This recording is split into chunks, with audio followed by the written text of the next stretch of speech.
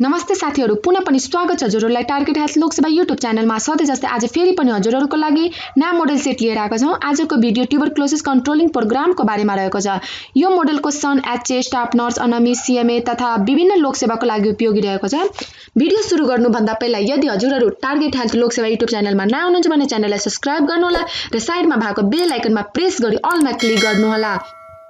भिडियोमा एकदमै महत्त्वपूर्ण क्वेशनहरु राखिएको छ, त्यसैले भिडियोलाई स्किप नगरिकन भिडियो सुरुदेखि अन्त्यसम्म हेरेर साथ दिनुहोला र अरु पनि क्वेशनको लागि kajalsar.com.np मा भिजिट गर्नुहोला। त्यस्तै आजको हामी ढिलो नगरिकन भिडियोतर्फ लागौ। आजको हाम्रो क्वेशन नम्बर फर्स्ट मा छ The treatment success rate in DOTS annual report 2073-74 is DOTS। हामीलाई थाहा नै होला DOTS भनेको के हो, डाइरेक्टली अब्जर्भेड ट्रिटमेन्ट सर्ट कोर्स। यसको हाम्रो अप्सन ए मा छ 80%, बी 87%, सी 90%, डी 91%। भिडियोलाई पज गरेर एकछिन तपाईहरुले आन्सर सोच्नु होला। यसको करेक्ट आन्सर के हुन सक्छ? यसको हाम्रो करेक्ट आन्सर चाहिँ यहाँ मलाई लागिरहेछ सोचिसक्नु भयो होला। यसको करेक्ट हाम्रो यहाँ करेक्ट आन्सर चाहिँ यहाँ 91%। पक्कै पनि मिलाउनु भयो होला आन्सर। त्यस्तै क्वेशन नम्बर हाम्रो 2 मा छ यहाँ DOTS was successfully implemented throughout the country since option A 1996, B 2000, C 2001, D 2005। यसको हाम्रो करेक्ट आन्सर चाहिँ यहाँ 2001। त्यस्तै क्वेशन नम्बर 3 मा छ यहाँ DOTS program was firstly implemented in Nepal. Option A 1995 AD, B 1996 AD, C 2000 AD, D 2001 AD। हजुरको विचारमा यसको के आन्सर होला? आन्सर सोचेर राख्नु होला। यसको यहाँ करेक्ट आन्सर छ हाम्रो 1996 AD। DOTS program was firstly implemented in 1996 AD। त्यस्तै क्वेशन नम्बर हाम्रो यहाँ 4 मा छ DOTS plus program was initiated in Option A September 2005, B September 2006, C September 2007, D September 2008। यसको करेक्ट आन्सर छ हाम्रो यहाँ September 2005। DOTS plus program was initiated in September 2005। त्यस्तै क्वेशन नम्बर 5 मा छ यहाँ which of the following is the leading cause of death in people who are HIV positive?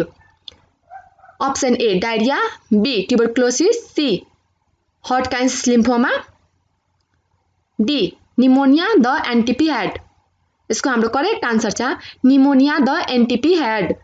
यहाँ हाम्रो अप्सन डी राइट हो। त्यस्तै क्वेशन नम्बर हाम्रो यहाँ 6 मा छ The NTP had adopted TB, HIV, STG and policing in Option A 2006, B 2005, C 2009, D 2010। Correct answer चाहिँ यहाँ 2009।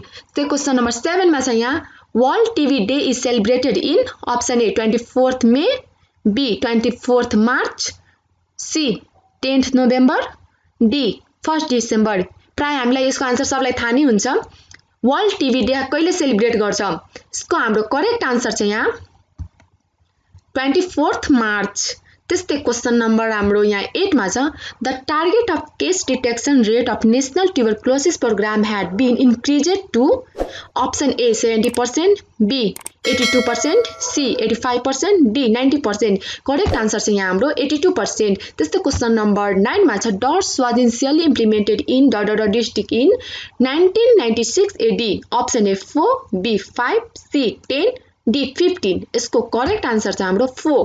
त्यस्तै क्वेशन नम्बर 10 मा छ by 2015 NTP had targeted to reduce TB mortality rate to option A 121.5, B 310.5, C 52, D 25.5। Correct answer छ हाम्रो यहाँ 25.5। त्यस्तै question number 11 मा छ यहाँ treatment of XDR TB was started in option A 2008, B 2010, C 2012, D 2013। Question यसको हाम्रो right answer हो 2010। क्वेशन नम्बर हाम्रो यहाँ 12 मा छ DOTS has been assessed to total population of Nepal by option A 2001 AD, B 2005 AD, C 2010 AD, D 2013 AD। यसको हाम्रो correct answer चाहिँ यहाँ 2013 AD। क्वेशन नम्बर यहाँ 13 मा छ the most common extra pulmonary TB in Nepal is option A TB meningitis, be gland TB, C abdominal TB, D genital TB. इसको correct answer छ हाम्रो ग्लैंड टीबी। क्वेशन नंबर 14 मा छ SCSM is one of the strategy of NTP. M stand for option A method, B mobilization, C manual, D methodology। इसको correct answer छ हाम्रो mobilisation. इसको question number हाम्रो 15 मा छ TB is targeted to be elimination by option A 2020, B 2015, C 2026, D 2050। Correct answer छ हाम्रो D 2050। यहाँ अप्सन अलि तल माथि भएको छ। त्यस्तै क्वेशन नम्बर हाम्रो 16 मा छ TB is said to be eliminated when the cases of TB is less than option A 1 per 1000 population, B 1 per 10,000 population, C 1 per lakh population, D 1 per 10 lakh population। Correct answer छ हाम्रो 1 per 10 lakh population। त्यस्तै हाम्रो यहाँ question number 17 मा छ fixed dose combination FDC system was initiated in option A 2005, B 2007, C 2009, D 2012। यसको correct answer छ 2007। हामी के रे भिडियोको लास्टतिर आइसकेछ। भिडियो सुरुदेखि हेरेर साथ दिइराख्नु भयो होला। अब हाम्रो क्वेशन नम्बर 18 मा छ community based dots programme was initiated in 2013 in option A 5 districts, be 10 districts, C 15 district, D 20 district. Correct answer छ यहाँ 5 डिस्ट्रिक्ट्स। सो क्वेशन नम्बर 19 मा छ हाम्रो stop TB strategy has ... components, option A 4, be 6, C 8, D 10। इसको correct answer छ हाम्रो 6। त्यस्तै question number हाम्रो 20 मा छ the case notification rate in fiscal year option A 111 lakh, be 130 lakh, C 136 per lakh, D 70 per lakh। इसको करेक्ट आन्सर छ हाम्रो 111 per lakh। त्यस्तै क्वेशन नम्बर 21 मा छ survey so about ... percentage of new TB patient has resistant to at least one drug, option A 6, B 9, C 10, D 15। Correct answer छ हाम्रो यहाँ B 9। त्यो क्वेशन नम्बर 22 मा छ यहाँ the target for 2016 is that ...